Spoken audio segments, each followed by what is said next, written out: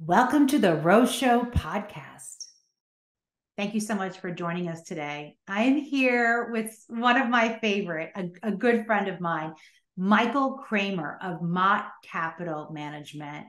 He also has a great Seeking Alpha and new Substacks, and he has a great YouTube channel with excellent charts. So, Michael, how you doing today? Great. How are you? Great. I'm so excited to be talking about macro and markets with you today. It's been, I think, about a month and a half or so since we last met. So Right. let's start with earnings, and what's been going on. My thoughts, are that they're better than expected, but really not that good. What are your thoughts? Pretty much the same. They're certainly better than feared, but they're still pretty bad. Exactly. Um, the S&P 500, I was just looking before, and I'll see if I can pull it up and share it. Sure. Um, the you have about 450 companies that have reported results, and I can share it right now with you. Sure. We love it. Always love your analysis. So here you can see that you have 443 companies that have reported out of 500, and sales surprise is about 2.7%. So that's roughly in line with what we've seen in prior quarters. Mm-hmm. Sales are beating estimates by about 6.7%, and that's higher than what we've seen in recent quarters. But the bad part, I guess, is that you've seen sales growth of only 4.3%, which doesn't sound very good given that Mm-hmm. inflation's running, I don't know, close to 5 or so. Yes. And really in the first quarter, higher than 5. And then you have earnings growth, which have declined by 3.3%. And if you see, that's just as bad as the fourth quarter. And so what's interesting is that sales growth has come down from call 5.8% to 4.3. Earnings, have continued to decline, and this difference is sort of your margin compression in Mm-hmm. between. Mm-hmm. And so the results just aren't. I mean, yeah, they're better than feared, but they're not good. And you can see that the second quarter we're looking for right now about almost a 7% decline in earnings in the second quarter Wow. and a negative sales growth rate. Wow. And these numbers are nominal, not real. And like you said, you need to factor in that high inflation. I mean, over 5% is high. So Right. definitely not good at all. And you look at these numbers just in terms of how they've been trending. I mean, they've been trending as you would expect, and that's lower. If you look at Yeah. the earnings estimate revisions, Mm-hmm. or actually casted time series, if you look at the third quarter, for example, you can see that they've been Wow. coming down every week. Um, and essentially, I mean, what you're seeing is just that the numbers just aren't as good as people make it out to seem. Mm-hmm. Exactly. It seems that they keep revising lower. So they get to a point where if you revise low enough, you're going to be beating and it's going to look better, but it's not really better. It's actually Well, and worse. that's the funny thing. That's exactly what happened in the first quarter. You can Mm-hmm. see that the numbers came all the way down. Yeah. We got down to about $50.60 at the end of March. And now you can see they've had a big revision higher again. Mm-hmm. But that's because, obviously the estimates were, pushed too far, to the downside. And again, when you're looking out to the second quarter and whatnot, if I can pull this up, you'll see that, these numbers are also being revised lower. And, here you can see the second quarter now has been revised to a new low. The third quarter is revised to a new low. The fourth quarter is basically back to its lowest points. And when we look at the full year, oops, wrong one. When we Mm-hmm. look at the full year, Yeah. you can see that those numbers have been, trending lower as well. So it's just, you know, the whole thing here is, where is 2024 going to be? Yes. Because if 2024 is actually going to be at 242, then, maybe you could start making an argument that, the market's not really that badly priced. But if if if these numbers are going to be down to 220s, then that's going to be a major issue. And you can see the trend has obviously been lower. Mm-hmm. It's just a matter of how much lower are these numbers going to go. Exactly. And that's the real question, because we just don't know. Recession was supposed to hit in the first half of the year. Now it's not going to hit. It doesn't seem like it's going to hit till maybe the second half of the year. But get to Yes. probably the second half of the year, you're going to be talking about maybe the first half of 2024. Mm-hmm. It's been very slow. It's getting dragged out. We've had a sideways market. I loved your video on that with the S&P 500. You're like, it's about 4,100, 4,200, that 4,000 range. And it's been sideways. And will it continue with that sideways grind? We're more in a stagflation period than we are a recession. Yes, exactly. I mean, Absolutely.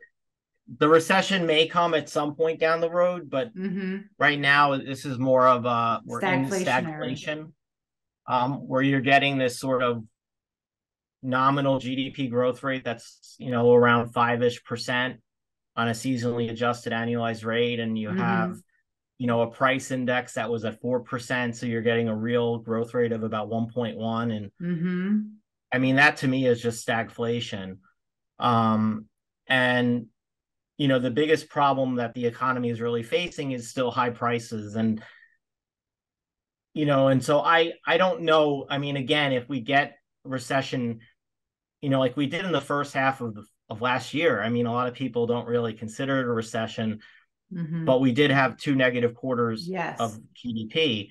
And, typically that was sort of the definition, but obviously the reason why it was negative was because the price indexes were, through the roof, 8-9%, and that was making the negative GDP prints. And so it just seems to me like, as long as you have a nominal growth rate still in that 5 to 6% rate region, it's hard to really talk about recession. And that's why earnings have continued to be better than expected. Yeah, I think stagflation, I think I've been talking about that since last year. And I think last time we met, we also spoke about that. We just have this persistent low growth, margins are compressed. And, inflation is entrenched. And that's my opinion. It just seems to be very sticky in many elements. I mean, we still have wage inflation with that very tight labor market. And that read we got on Friday, 3.4% unemployment. What are your thoughts over there? So that number I thought was interesting because there was a lot of people that actually retired or left the labor force last month in the household survey. And that's one of the reasons why you saw the unemployment rate fall so much. But then again, in prior months, when the unemployment rate came in higher than expected, it was because a lot of people who were on the sidelines went back into the labor force. So it's sort of, that unemployment rate sort of been like a number that's just been bouncing around 3.5% now for a couple of months. And I think it just, and really what I was surprised about was the wage growth number, because that was one of the hottest wage growth numbers month over month we had seen in many months. And the wage growth year over year was clearly a change in trend, right? And so those two numbers were really much more surprising to me than the actual unemployment rate. I know a lot of people focus on the non-farm payroll number, but to me that doesn't really mean much, because again, the important numbers that we really focus on are the ones that come from the household survey, which are the labor participation rate, the unemployment rate, and things of the U6 measure of unemployment. Those are kind of the important ones. Those aren't, non-farm payroll numbers. Those aren't establishment numbers. Those are household numbers. Yes. And so the household numbers continue to look really strong. And it's hard to say that, I mean, based on those numbers, that the Fed should be done. And so it speaks probably an economy that's probably still doing very well. Yeah, definitely on a nominal basis. I mean, this wage growth is exactly, I was also looking at those numbers. I mean, with these higher wages, wage inflation, it just keeps fueling that nominal spending, which I think is driving the nominal demand. There's, I agree with you. And the way they collect the data with the household versus establishment, it really, that non-farm payroll that I think was 253 or something like that. I don't really look at that number also as closely, but yeah, like the labor participation rate is down, and we have so many issues there. I like looking at the fill rate and the beverage curves, and those are very interesting numbers. But regardless, we know that the labor market is tight and inflation is persistently elevated, and it's still rising month over month, although it's decelerated. If you look at Cleveland Fed, and I know I think you look at Atlanta Fed as well, or do you look at other I look at numbers? all of them. Yeah. You look at all of them, right? Yeah. I just pulled up Cleveland Fed earlier, and I saw we're going to go up, according to them, by 0.46% for core. I mean, that's still rising. And, Yeah. inflation is cumulative. So you have that factor with the tight labor market. I agree with you. I think the Fed continues its restrictive monetary policy and continues the rate hikes. But we see everywhere it's priced in a pause, I think, in June. You seeing that? Yeah.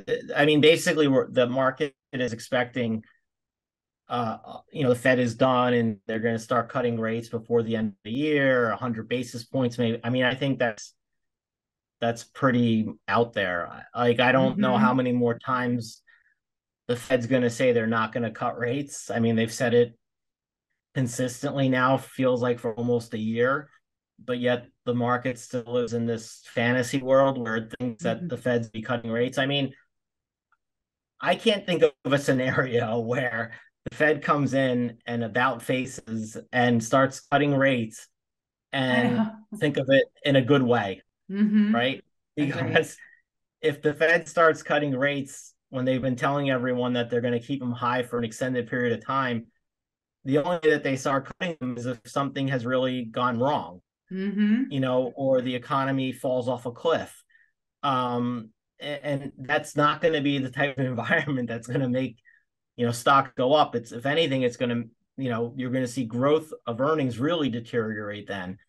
Um, so I mean, really, the sort of like the way I've been sort of phrasing it is like the optimistic view that I have, Mm-hmm. is that the Fed won't cut rates and that will be in a stagflationary environment. It will, we'll have a couple more quarters of sort of this high inflation, low growth environment, maybe another year or two. And then finally, things kind of just, inflation is subsided, and maybe the Fed can start, really start maybe adjusting monetary policy to something lower that's more accommodative, instead of restrictive. But I mean, this idea that the Fed's just going to have this massive turnaround and overnight, to me, would be a disastrous scenario. I can't think of a scenario that would be positive from that standpoint. Agreed completely. I've been saying the same. I actually wrote an article in January on my website saying that we don't want a Fed pivot, and we don't. I mean, I think they should continue as you. And in in Powell's speech, there were a few words that struck me, and one was data dependent. And Yes. he's been saying that since last year, and we've talked about this numerous times. And the data, it speaks for itself, and we do see inflation is highly elevated and it's very sticky. And per Deutsche Bank, they say once inflation's over 5%, it can take up to a decade to come back down. So we know there's some sticky elements in there, and it's still accelerating, although by less, but it could reaccelerate. We don't know. And the reason why I think the pivot crowd believe that the Fed's going to change course is because something is breaking. And they were literally banking on the banking crisis. And, Powell's first words out of his mouth were, the banking system is sound and resilient. What are your thoughts about those words? Well, I mean, it was ironic that, Right? you know, that he says it and then like there's another bank that's potentially, having struggles the same day. But I mean, to this point, it's only been really a handful of banks out of what I think there's over 4,300 banks in the country or Mm-hmm. something. Um, and so there's been like three or four that have been sort of problematic. Um, it's a very small percentage, basically. I mean, that doesn't mean that you can't have some sort of systemic risk, but Mm-hmm. I mean, to this point, I mean, I think like I think it's kind of misunderstood to some degree because the difference between today and 10 or 15 years ago is that 10 or 15 years ago banks had assets on their books that they didn't know how to value, Mm-hmm. and there was counterparty risk because they were derivative contracts, and they were there was buyer and then there was a seller, so to speak, right? And there was someone holding the con the assets, and then there was the basket of assets underneath that basket, in the CD, in the mortgage backed securities and Mm-hmm. such. And so, and the problem was that no one knew what they were worth, so they just all got written down to zero at the end of the day, and that sort of really created the whole systemic issue. In this case, I mean, we're talking about treasury securities, right? It's Mm-hmm. not about, what are they worth and how do we value them and do we need to write them down to zero? It's about, what they're worth today versus what, the Yeah. loss you have on them, but Yeah. they're not Until zero, maturity. Yeah. right? I mean, but they're not zero. So they're going to have a value. And, you certainly don't worry about, the counterparty risk that may be out there. So it's just a different type of scenario. And I just tend to think that it's sort of gotten blown out of proportion to some degree because everyone still has these fresh memories of 2008 in their mind. Yes. But, you know, it's just it's a different type of problem. And to this point, I think the Fed has and the Treasury has done a good enough job of making sure that these issues stay contained and that there's liquidity that's sufficient to make sure that these banks can, operate, or there's been, at least buyers of them in the form of First Republic. But I don't know. I just generally tend to think that it's been sort of blown out of proportion. It Yeah. certainly doesn't help that you have these.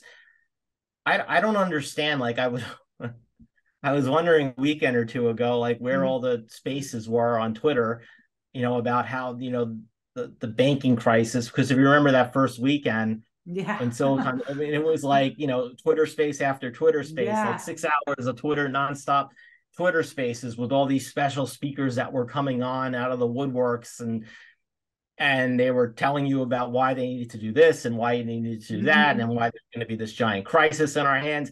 And it's like, well, what happened to what happened to that? What happened to all those emergency Twitter spaces we were Mm-hmm. having on Saturday and Sunday Oh, nights?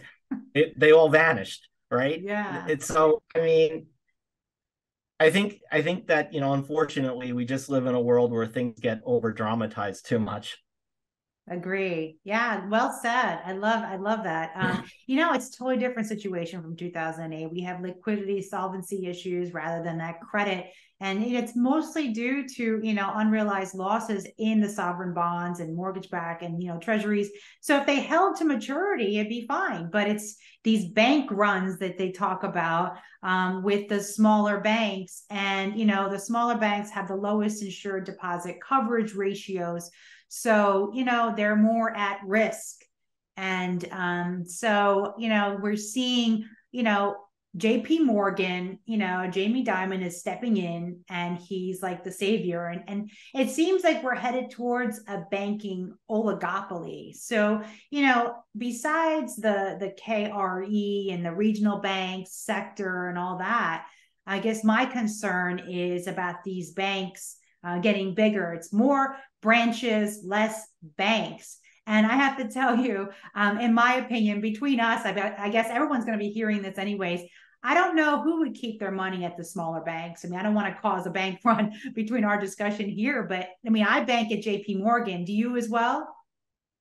Yeah, I mean Chase, yeah. Chase, exactly. So Yeah. it's like, it's just a challenging thought. I guess, they will be saved by Jamie Dimon. So, he stepped in with First Republic. And I see that when I log into my account right across the top. First Republic is Yep. now part of Chase. Right. So, but yeah, I agree. It's been blown out of proportion, and it's not a banking failure, as they want to have it be. I guess people just want some drama.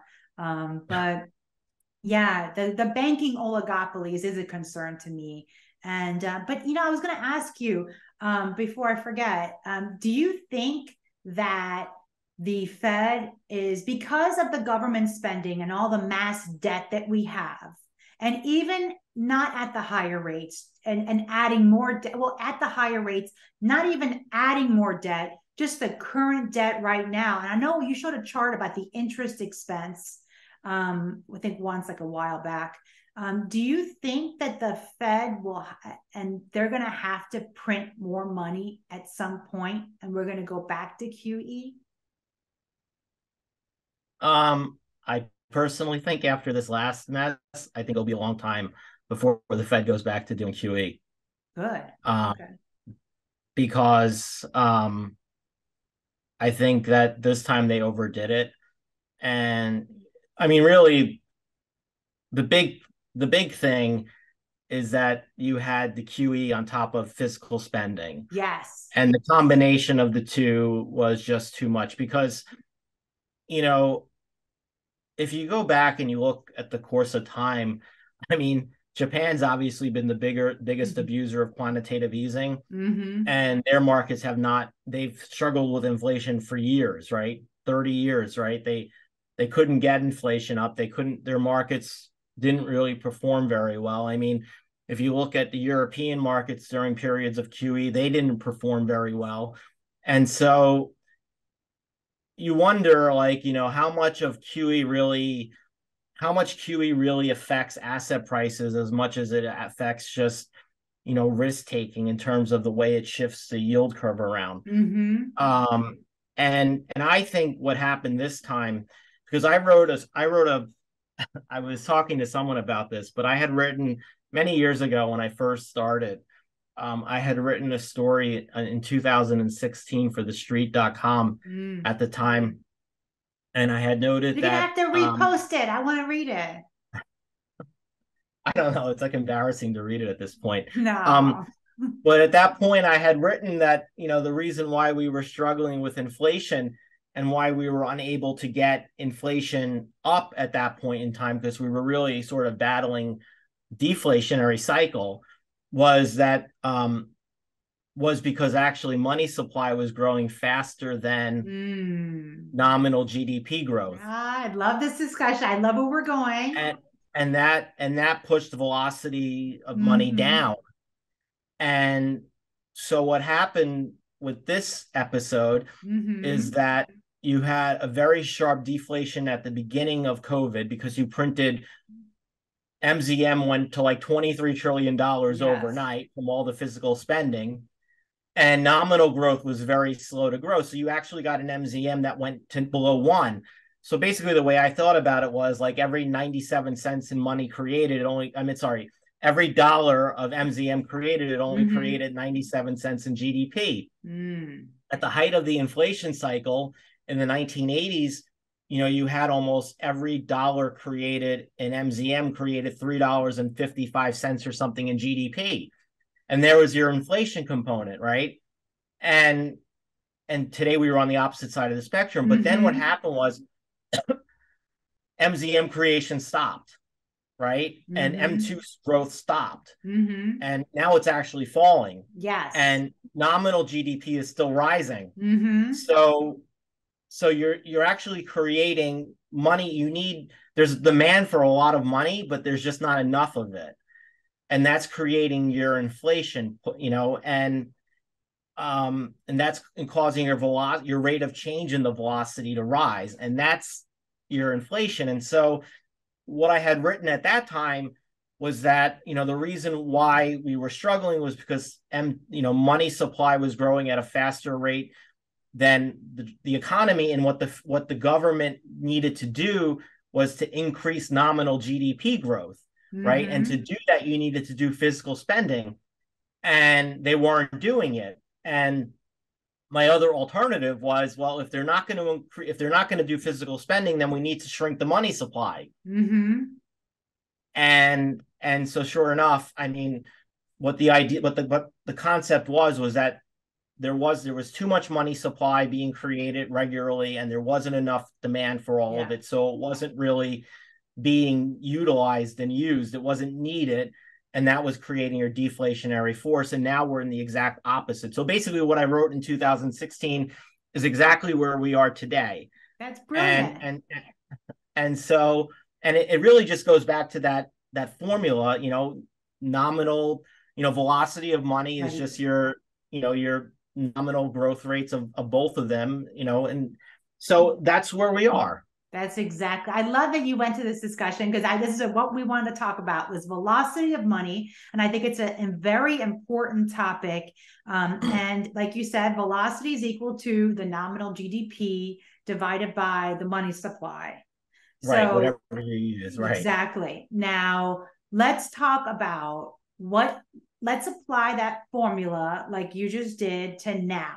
We're seeing the money supply, the denominator, go down, and we're seeing GDP go up. So then the velocity of money right now is increasing. Right. I think it's about 1.2 or something. Okay, 1.2. But it went from a number below 1 though. Wow, yeah, because of what happened back in 2020. I'm just confused, because there's the velocity of M2 and then there's the velocity of MZM. Okay, whichever. They don't produce MZM statistics anymore. So I had to figure out how to recreate it. Okay. So let's just not worry about the numbers, but the velocity of money, whatever it was, went below 1, and now it's, let's say, higher. So that rate of change is what's creating the inflation. And that's why the Fed is so focused on the demand side of the equation, right? Because they don't want to really shrink the money supply and suck money out of, or I should say, they don't want to start, if we back up, they don't want to probably start, going down this process of creating more money again, because it will give the appearance that there's going to be more inflation, even though we know probably the opposite.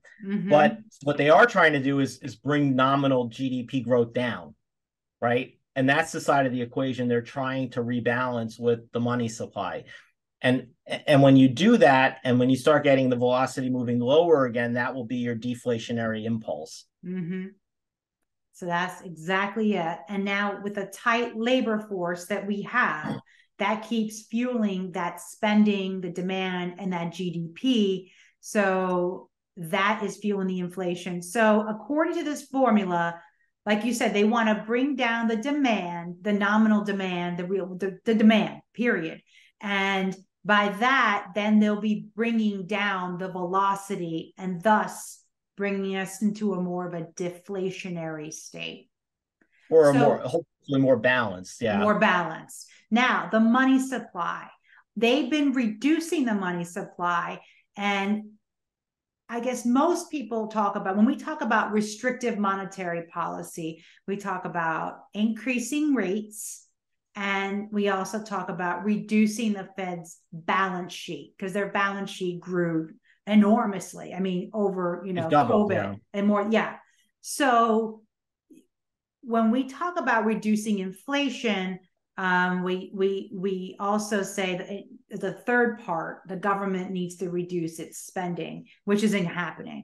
And so with that in mind, do you think it's important that they reduce their balance sheet as well as rate hike to help bring down the inflation? Yeah, because the balance sheet, I mean, you can see that there's $2 trillion that goes into the reverse repo facility every day. Yeah. I mean, basically that tells you that there's just nowhere else to put it. And that's part of the problem. There's still too much liquidity, still too much Exactly. money Yeah. in the system. And it becomes apparent, like when you get these, when you get these oddball rallies in certain parts of the market, right, that just seem to spurt out of nowhere, like what happened in Bitcoin recently, right? Yeah. Or that Pepe. Did you hear about Pepe? Yeah. I was like, Yeah. what's that? I didn't know. I don't know. I I don't was know like, anything about it. I just see a frog, and I didn't know what it was, but supposedly it went up tremendously. I guess I've been living under a rock. I don't know, Right. but I saw that. Um, so I just tend to think that there's still too much liquidity out there. They need to, reduce liquidity, but more importantly, they really need to, get this demand side of this equation back into balance. And, obviously, if the government continues to spend and there's continues to, that's going to create more inflationary pressures as well, Yes, because it's going to keep demand elevated as opposed to allowing it to cool off. exactly. And, a lot of people only focus, I don't know why it is, but you see a lot of people only focusing on half the problem, which is the falling money supply. And that's not it's only half the equation. And the fact that it's declining is actually, not good, in the sense that it's not going to bring inflation down. That's a very important point. And a lot of people talk about reducing balance sheet as the same as reducing money supply. And could you just tell us all the differences and the meanings to you, and how? I love what you just said, how it actually, when you show it with the velocity equation, it shows how that actually increases inflation. So if you could just tell us about those differences.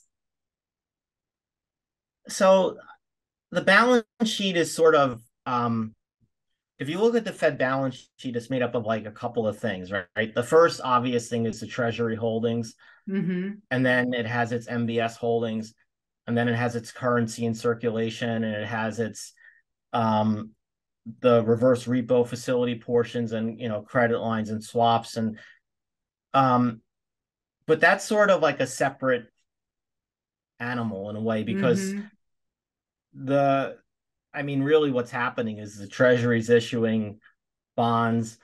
The Fed goes into the market and buys those bonds, and then pays back the Treasury. It's almost like a Ponzi scheme type of thing, right?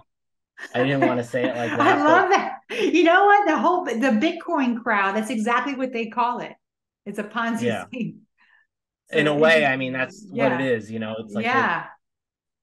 and but the money supply is more of bank liabilities, right? The money in checking accounts, the money in retail money market accounts, the money in KEO accounts and IRA accounts and that stuff. And so what you're really seeing is that bank liabilities are declining, and they're going into money market funds, which are then being reinvested into the reverse repo facility. and and so and then the Fed's paying interest on that reverse repo facility, right? Yeah. And so it's interesting because the M2 is kind of coming down, and at the same time, it's flowing into institutional money market accounts, which actually is in part of MZM.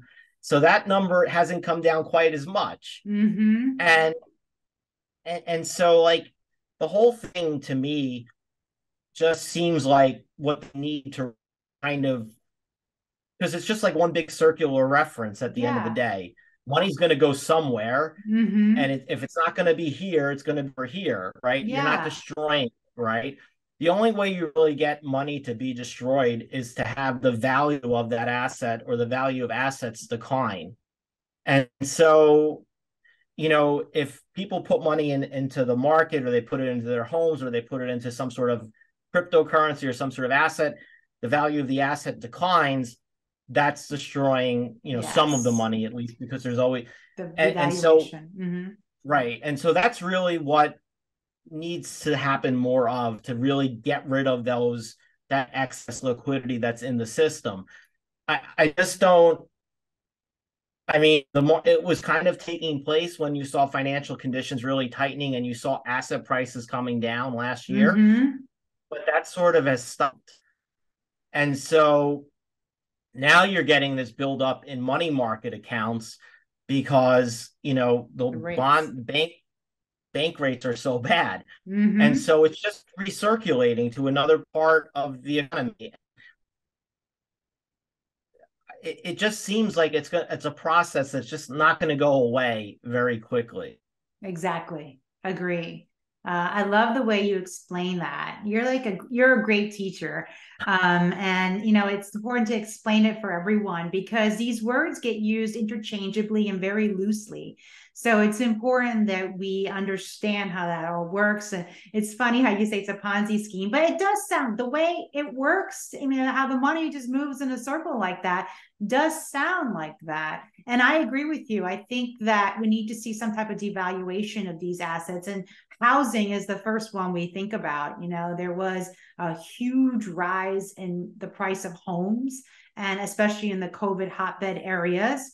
And it would be, I think, healthy to see some pullback on this and those pricings.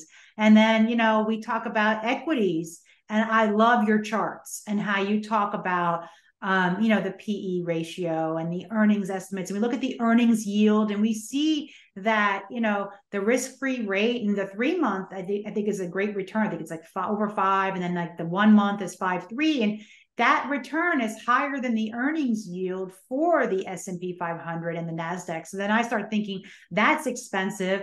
And, as we get into this discussion about the valuation of assets, I think that needs to come down too. So I'd like to talk about your thoughts on the PE ratio and where you think the S&P should be at with these earnings that we're seeing right now. Well, I mean, to some degree, the reason why you've seen the multiple on the S&P remain around this 19 number Mm-hmm. is, I think, number one, because the market doesn't believe that rates are going to stay where they are. I Yeah. think it believes that rates are going to come down, and that's going to result in those imbalances sort of sorting themselves out. The other problem, I think, is that, again, there's still too much liquidity in the system by about Yes. $2 trillion, which is just sort of allowing the market to levitate uh, because there's just too much speculation still, right? Like a typical bear market is when you don't want to ever buy a stock again, right? Because you've been destroyed. Not that you're trying to play the last rate hike and trying to play the Fed pivot, right? Mm-hmm. Markets don't, the Fed doesn't do something because the market is trying to get ahead of it. It's usually because the market is forcing the Fed to do it, right? And that's just how it's always been. So a rising market isn't going to incentivize the Fed to do anything. And basically, what that tells you is that there's still too much speculation in the market, right? And that there's too much liquidity still in the system. So that's also sort of keeping multiples elevated. Mm-hmm. Um, I mean, when it's all said and done, you know, a level where I would want to see the market trading is closer to 16, Mm-hmm. 15, right? I Mm-hmm. mean, I would want a washout to come somewhere in the 12 to 14 range on a PE. Mm-hmm.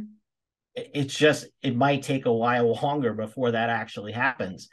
And so, and the only way that kind of happens is by getting some of that destruction of excess liquidity.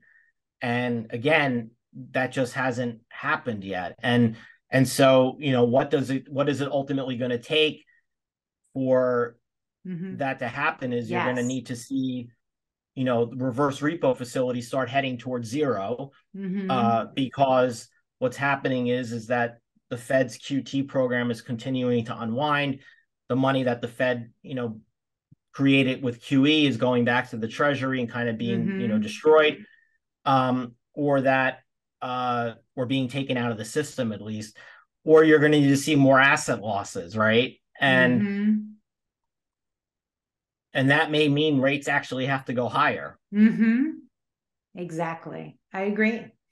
Um, I want to ask you what you're doing in the market. Where all this talk about, I also believe that PE should be about 16, 15. But the market can be irrational.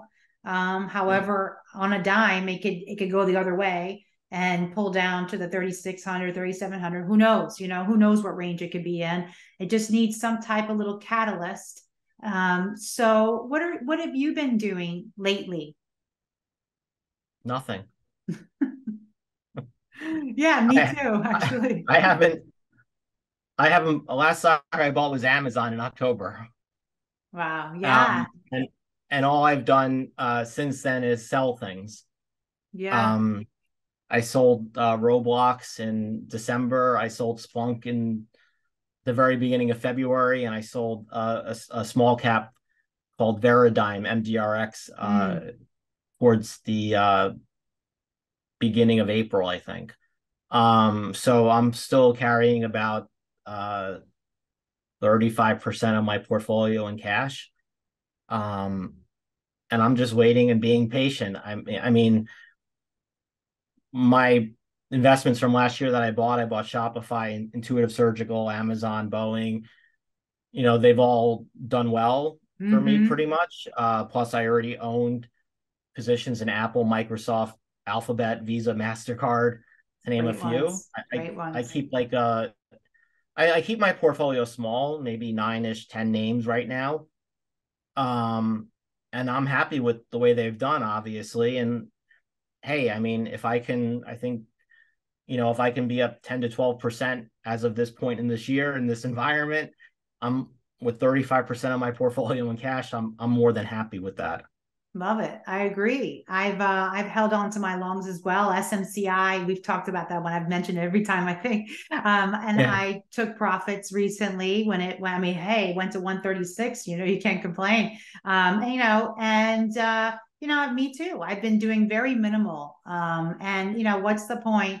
It's been a sideways market. The S&P, I think we're about the same level as like March or something like that. It's sideways and we've been in this range. And I'm also long term, so you know um, sometimes it's best to do nothing and you hold that cash, you have that liquidity. It's important to remain liquid to seize those opportunities. I always believe you make your money on the buy side when you buy, and I've been saying that forever. I learned that in real estate. And so you want to buy right, and from doing this so long, since the 90s, um, that you want to buy cheap, you want to buy low, and that's the goal. It's not to try to catch this little, it's about risk and reward. I mean, you want to So buy when nobody else wants to buy, or when you exactly, buy when it's really like you got to force yourself to do it, exactly, because again, like the market is just not acting rationally at this point. And mm-hmm. there's no, again, like, my feeling is like, if you're going up with the market or outperforming the market with a good cash buffer, there's nothing wrong with that. Exactly. Um, you want to make smart choices. You don't want to make stupid mistakes. Exactly. I love that. The money market pays, I think, over 4%. You got Yeah. the T bills. I've been doing ladders with the monthly, the 4-week T bill, and you to stay liquid, and you have what, five and change. Hey, that's pretty awesome. And so it's all about the risk reward, and they're called risk free rate for a reason. So that you could just let the money just sit there. So it's much higher than it's been since I think we had this discussion before as well, since pre GFC. This is the highest it's been in a very long time. I want to talk about the inversion of the yield curve. You have this excellent chart that you post frequently about the 18-month forward.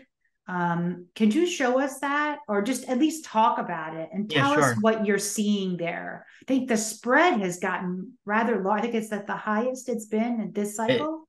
it was. I Okay. don't know if it is as of right Okay. now. When you posted it, it was, I recall that. Yes. Um, so this is a spread between the 10 this is the 210 spread Mm-hmm. 18-month forward curve. And right now it's about 38 basis points. So right about here. Okay. So it's down just a little bit, but the high got up to around 43, 45 basis points or so. And what this curve is, it's kind of like what the bond market thinks rates will be 18 months from now. Mm-hmm. And what I like about it is that it sort of moves a little bit faster than the traditional 10-2 curve. Mm-hmm. And that here you can see the 10, this is the orange line is the 210 curve, right? Mm-hmm. And the green line is the spread is the 18-month forward curve. Yeah. You have the coolest charts. I have to tell you, Michael, I love your charts and how you find these patterns. It's just fantastic. Yeah, so I mean, I was looking at this and it just seems to me like this forward curve tends to bottom and begin to turn higher slightly before the spot curve. And Mm. that's one of the reasons why I like it. And typically, when the curve starts to really rise, you can see it here more so, where you can start really seeing this Yeah. started to rise a little bit before this one. Um, and so what I like about it is that once it really starts to rise materially, Mm-hmm. it's usually when the equity market is like just toast. Yeah. Um, my feeling has always been, it's not when the yield curve inverts that you need to worry, it's when it steepens that you need to worry. Mm-hmm. And we're at the point in time where the 10-2 is, negative 50 on the spot, but a positive 40 basis points or so on the forward. And what this sort of implies to me is that, if this spread continues to widen, it typically would be with, a rising unemployment rate. But one of the reasons why you haven't seen, the spread, is that the unemployment rate? No, sorry. The but one of the reasons why you've seen this curve kind of really take a long time to really begin to steepen too Mm-hmm. is because the unemployment rate has remained so low, and you Mm-hmm. really haven't begun to see the unemployment rate rise at a steady pace. Once that happens, you're going to see this curve really begin to move up, and that will be your signal that it's pretty much lights out, right? That the economy is going to head into a recession, and the equity market is pretty much toast, right? And it happens on a regular sort of basis. You can see it didn't happen so much in 2020 because it was a little Mm-hmm. bit of a different dynamic, but you Mm-hmm. can clearly see it here where the 10-2 curve 18 months forward started to rise, call it in September of 18, while the 10-2 spot curve was actually still falling. And that was when we had our big sell off. And then the only reason why it didn't continue to rise, or at least it went down a little bit more, was because before COVID was because the Fed changed courses. So generally speaking, my thought process here is that I'm watching this to see if it continues to start really rising at a regular clip. Once that happens, I think that's pretty much your signal that something is going to really break. Mm-hmm. Yep. Wow. I love this chart. This is very informative.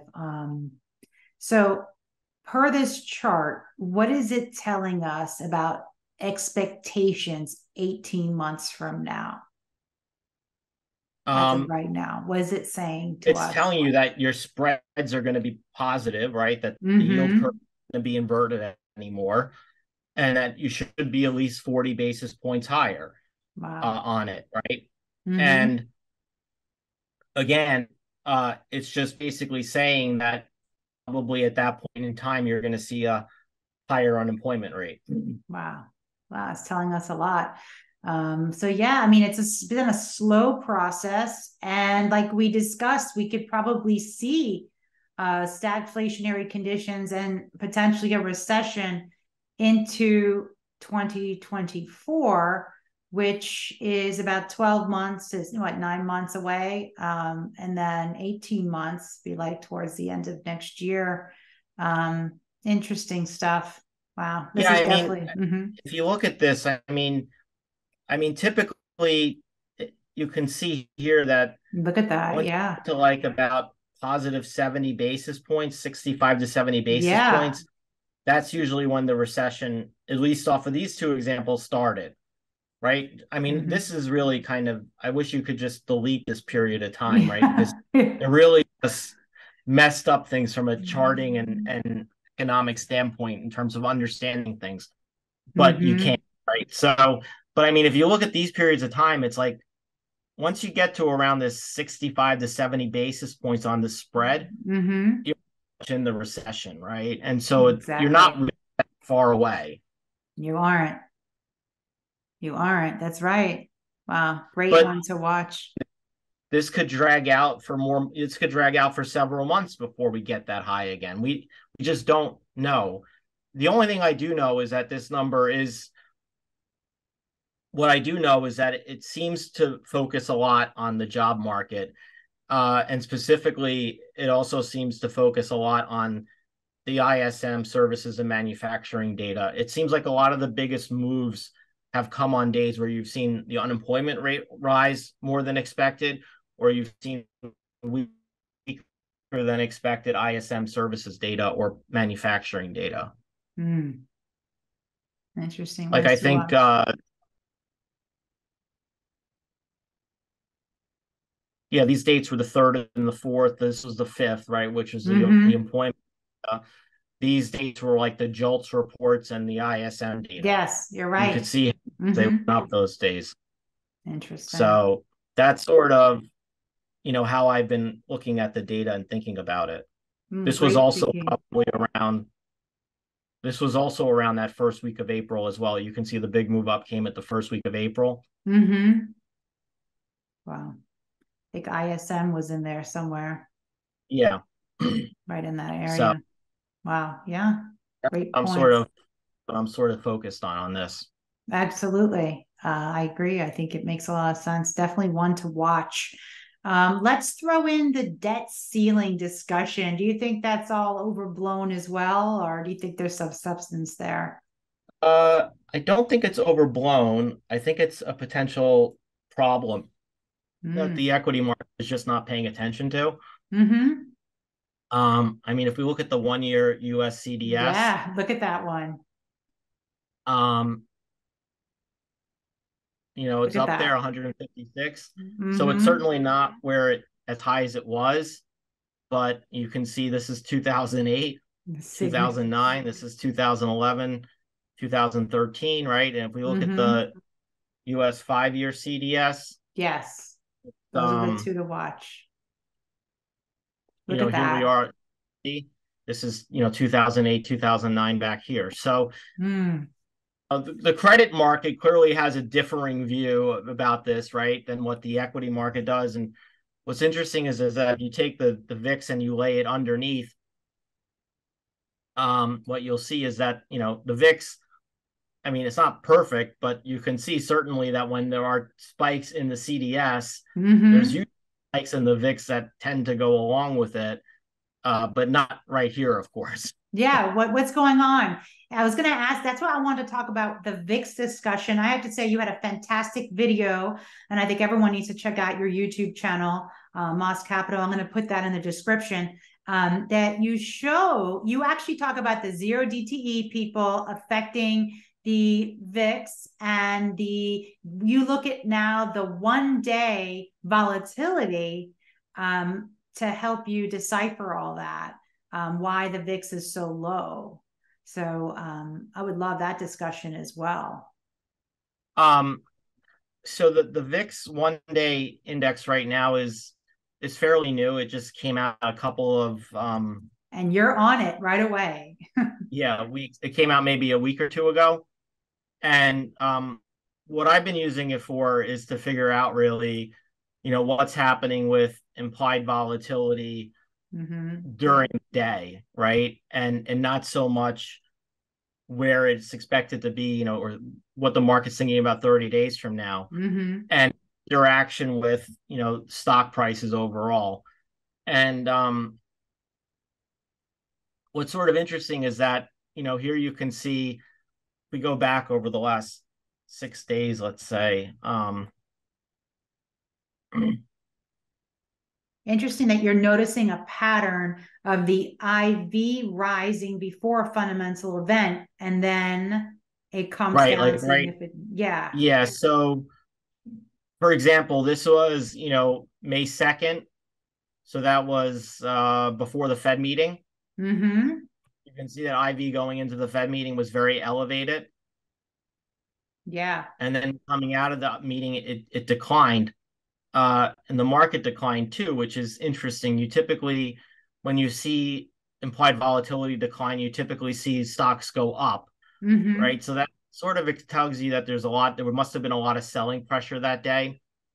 Then you can see on Thursday, this was the day before the job report, IV was very elevated, going back to nearly its highs at the BLS job report. And then once that job report came out, it got Wow. implied volatility got crushed. It resulted in stocks spiking. And you can see basically when you get something where you have implied volatility rising at the same time as prices, Mm-hmm. it's usually indicative of a gamma squeeze. There's like a grab for calls. And so what happens Mm-hmm. is the implied volatility begins to increase. Now, what's interesting today is that you can see implied volatility is rising going into tomorrow's CPI, although it's still Mm-hmm. very low relative to where it's been, right? If you look at where we were here versus where we are here. And so what this is telling you is that, let's say we get an inline report tomorrow and you see the VIX come back down to, let's say, 10, chances are you're not going to get the same type of move in the market that you got following the job report, because here you Mm-hmm. went from 21 to 13. So it moved from 13 to back at the lower end of the range. 10 is not going to give you the same impact, right? But what's interesting too is that you can see that implied volatility is going up, but yet the market really isn't selling off all that much, which Mm-hmm.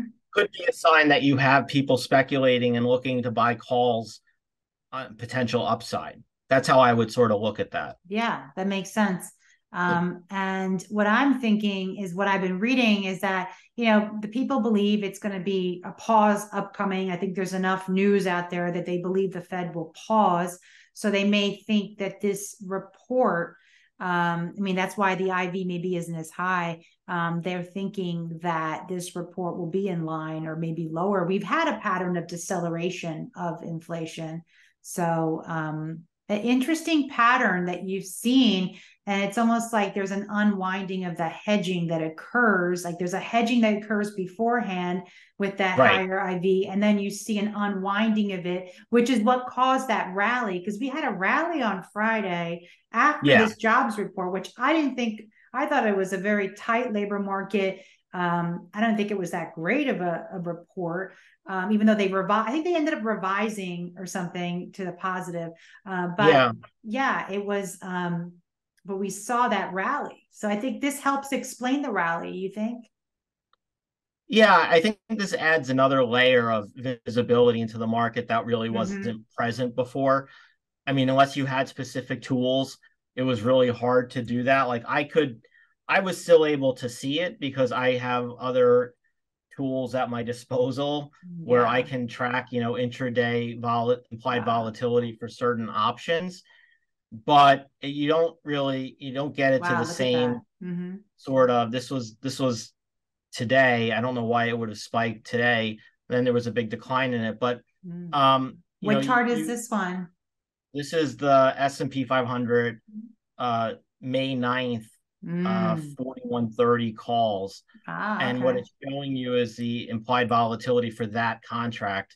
But you can see here it is right here, 8:15 in the morning, and then look at where the implied volatility is after the open, right? It just came crashing down. And here's your Fed meeting. It was rising going up into the Fed meeting and then came down, right? So it's the same sort of data, it's just disseminated differently and it's kind of put together in a different way. Love it. You are the master of charts for sure.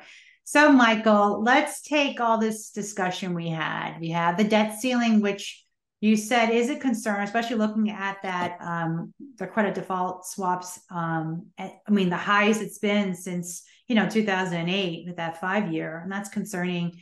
Definitely concerning. Then you have the sluice report. We didn't talk about that. Let's touch upon the sluice report. And there were only 63 banks that participated. That was pretty low. What are your thoughts on what you saw over there? I don't really know what to make of it, to be quite honest. It's um I guess conditions tightened a little bit. I mean, Mm-hmm. it seems clear that demand has slowed. Um, Again, it's just hard for me to determine if conditions really tightened all that much. First of all, they don't look like they tightened very much. And then secondly, it's like you're missing, you didn't have the same number of banks participating.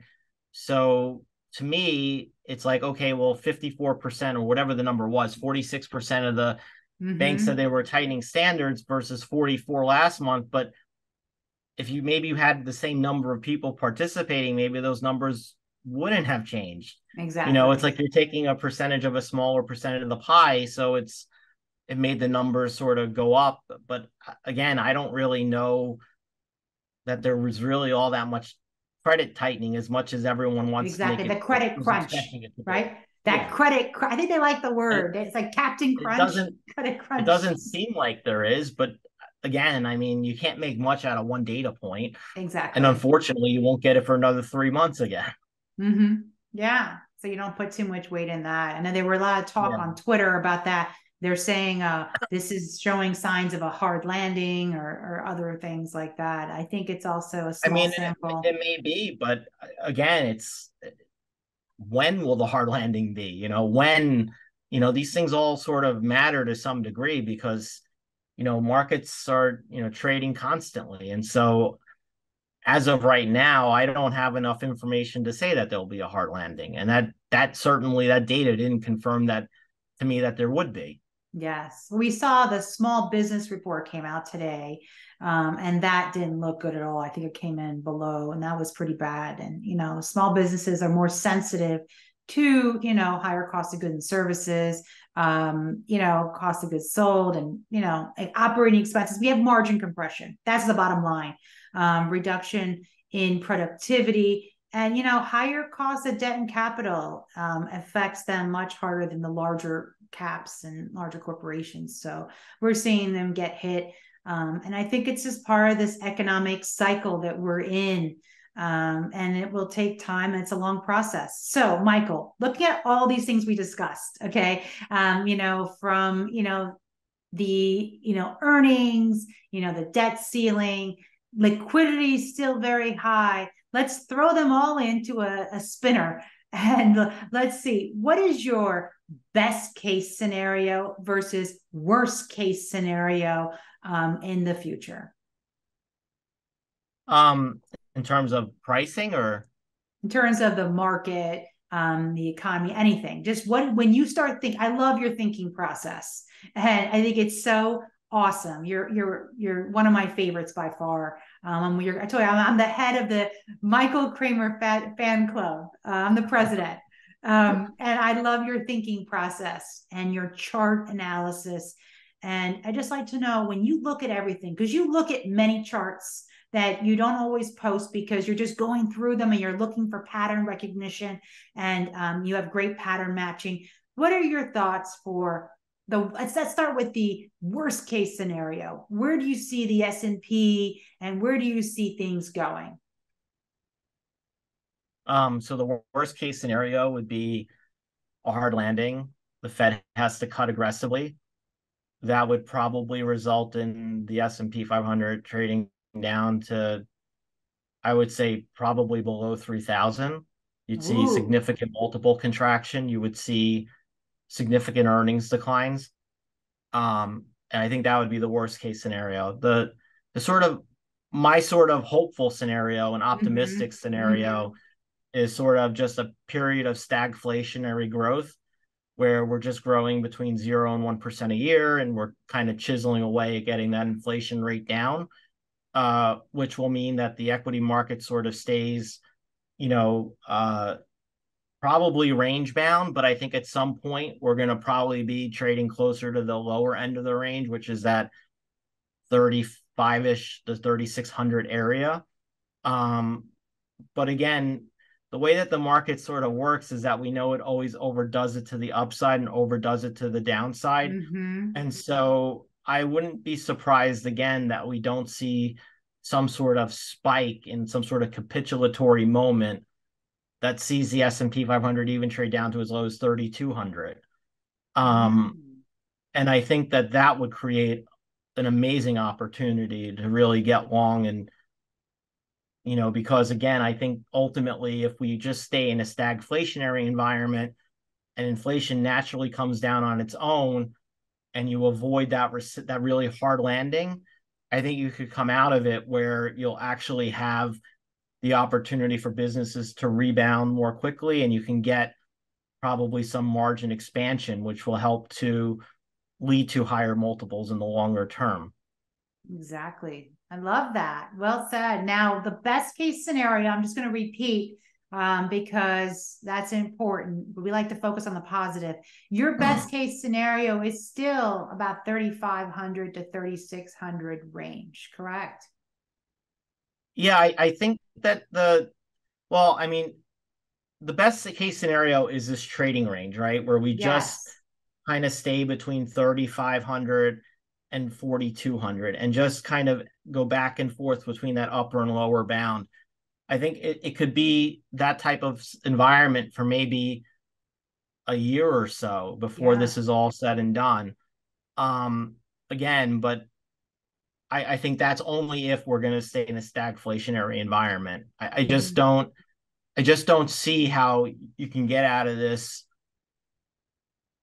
with the Fed cutting rates and then taking Mm-hmm. off again. It just Yes. doesn't make sense. This isn't 2020 where we're going to get QE and massive rate cuts and all this fiscal spending. It's Mm-hmm. not the way it's going to work, I don't think, this time. Exactly. I agree with you. I think the similar scenario, we're not, it's a recency bias, to think that we're going to go back to that time period, which to me was like an anomaly. It was a very strange time period. I mean, it was COVID, and I don't think we're going to go back to that environment. So with that in mind, I think that it's very plausible, as you said. I think a sideways market, and that's why we're not rushing. We're remaining patient and remaining liquid, and just seeing how things unfold. So what's going on right now? Why are we trending on this high end of this range, 4,100? I mean, I guess the earnings were better than expected, but you think it's based on the earnings? Do you think it's something else? Is it that we were oversold? Is it technically based? So what are your thoughts on what's going on right now? And what's going to cause it to change, you think, to go back to the other end of the spectrum? I think we've just been sort of in this environment where you're going to have, a soft landing, inflation's just going to melt away, Yeah, and fantasy land. that's going to allow the Fed to just start aggressively cutting rates and getting them back down to a lower number. And I think that as long as that optimism is present, you can see the equity market stay in this 41 to 4,200 range.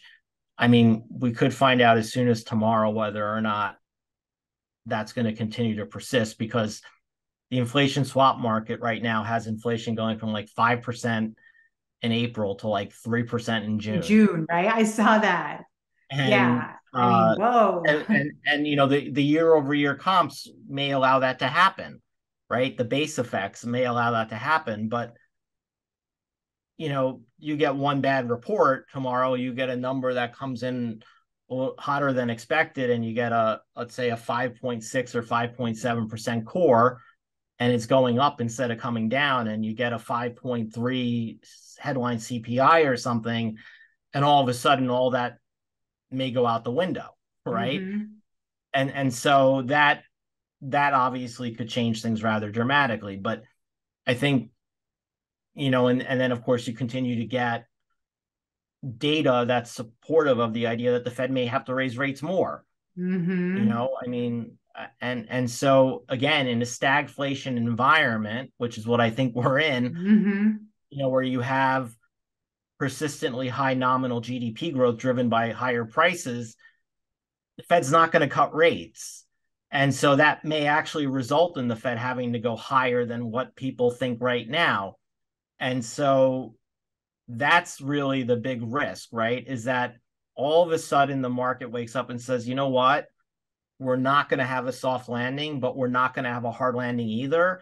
And that means we're not going to get any sort of rate cuts. And really the risk is still to the upside in rates. That's the big question. And I think that right now is not being factored in. I think if we go back to having that idea factored in, that the Fed may not be done and that, inflation is going to be up here a little bit longer than we all think, then the market will go back to the lower end of the trading range. Excellent. Well said. And to be that was great. truthful, all you need is oil to go up back to $90 a barrel, and that whole,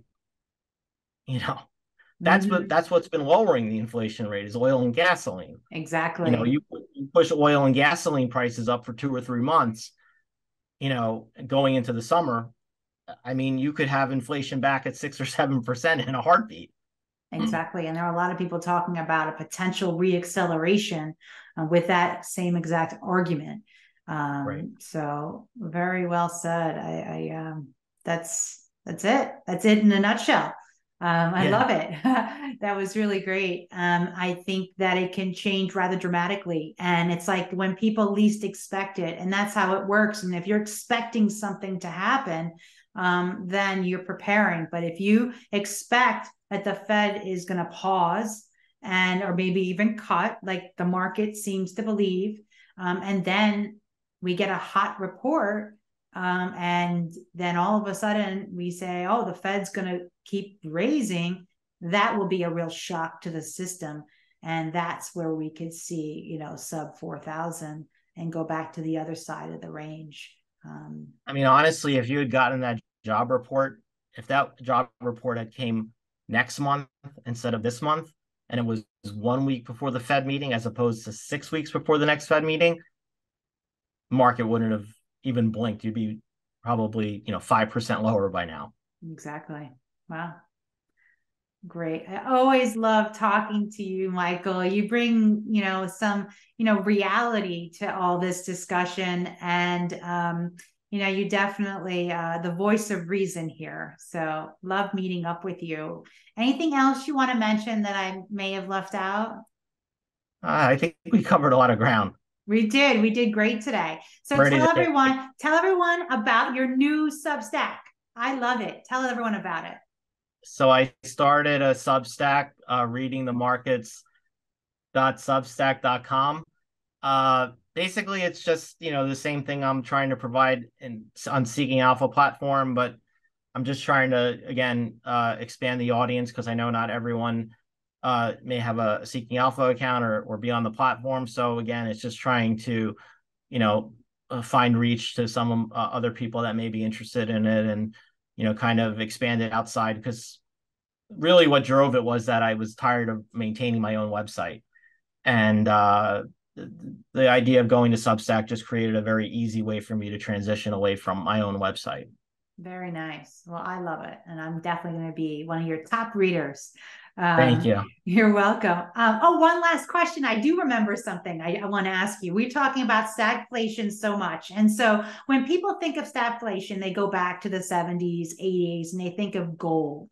Are you a bull on gold? Not really. I've never really been a fan of gold.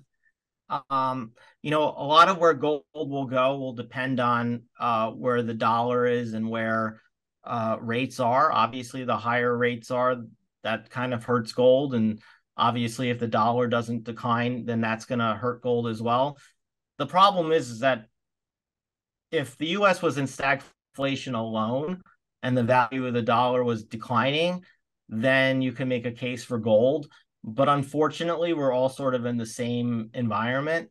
And so what that means is that the dollar really won't devalue too much, because, it's going to probably hold some value versus the euro and the yen and all those other things.